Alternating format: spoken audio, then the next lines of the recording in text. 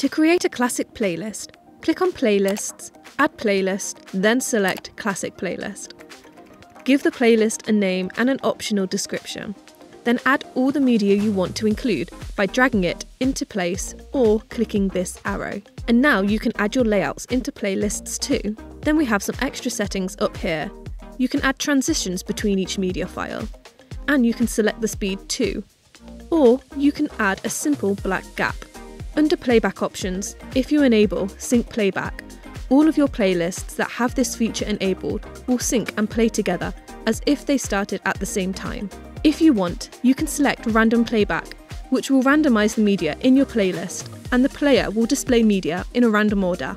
Click save and your playlist will be ready to display.